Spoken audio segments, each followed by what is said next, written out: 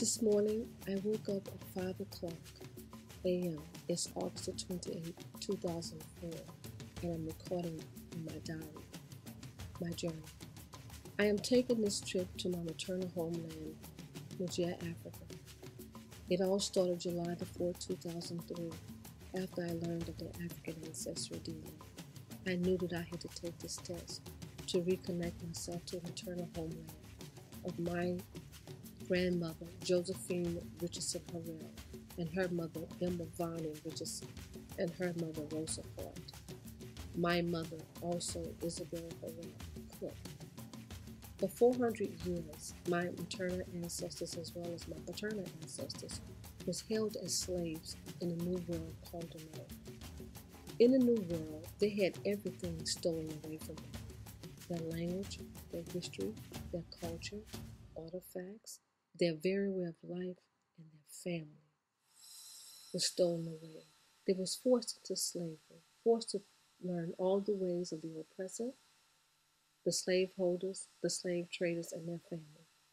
Never to speak their native language, to practice their faith, to keep their identity, their culture, their history. Many died from broken hearts, missing the family members that was left behind, praying and hoping that they would one day be reconnected to them. Not to mention those that was left behind, the many thousands of thoughts that went through their heads every day, missing their mothers, their fathers, their sisters, their brothers, their children, not knowing what would happen to them. On this very day, my soul is rejoicing with my ancestors. I know that they are rejoicing today because today the doors of no return has been unlocked through African Ancestry DNA, giving me that one glimpse of hope that we can connect ourselves to a country, to a people, to our identity, that millions of African Americans in this country, not that we have lost our identity, but because we have had our identity stolen away from us.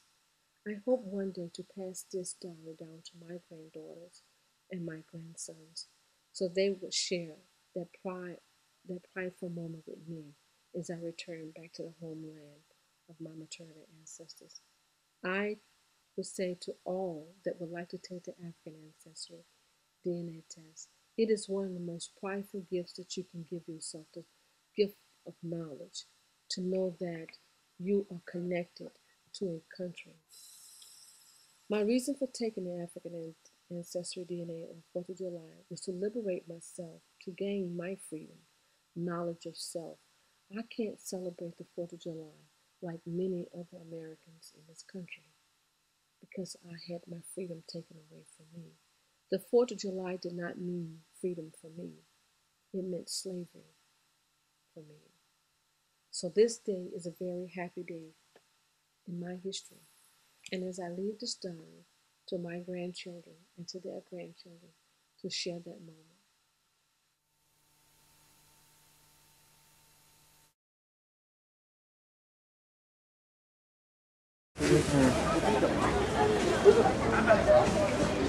This man, he was born in his hands, and he's the one who educated them. Really? And he's the one who is in charge of that. Their food. The man who was feeding him? Yes, this is the man who is feeding them. Yango. Can I watch that? Yango. You going to? No. You see the emblem of... you see there's a son here. Little son. Another is... Oh, really? Yes, you know. Look at his figure.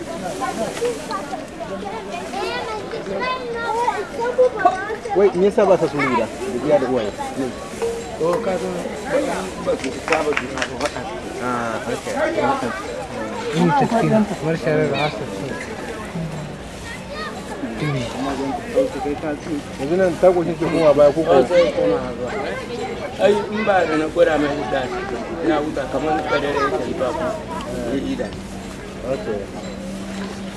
So now, he's the one who excites her to come and eat. If not, she will not eat until night. Really? So now he tried to excite her to come out of water and eat.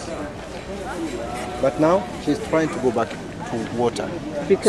Because this is the time required for her to eat. But now because he stimulates her to come out and eat, and he do it now. It's just like a demonstration.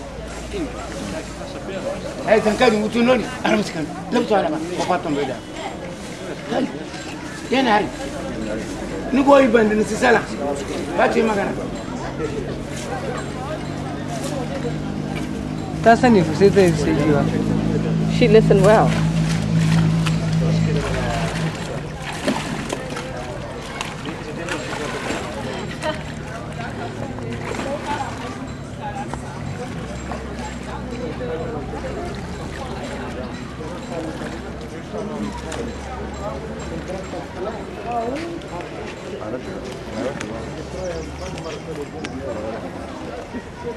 Habillé comme Chirac, veste, cravate, gilet, tout. Son ami du Nigeria, Saoudana, lui dit, Excellence, vous êtes musulman, votre pays vient d'accéder à l'indépendance. Donc enlevez-moi ces vestes et cravates et portez l'habillement musulman à la main. D'accord. This cloth, the history of this cloth.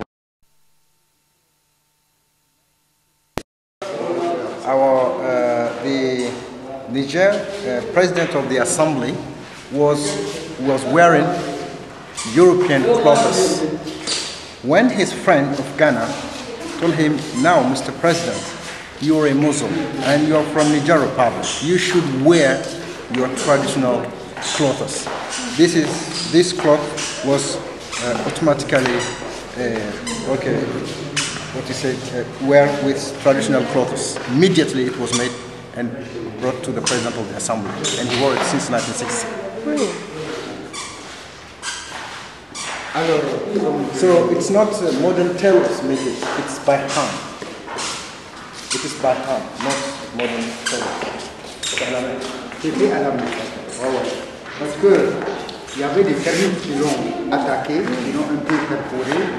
On l'a envoyé au Mali, doté d'un laboratoire pour la réfection. Il vient de le taper. Et au début,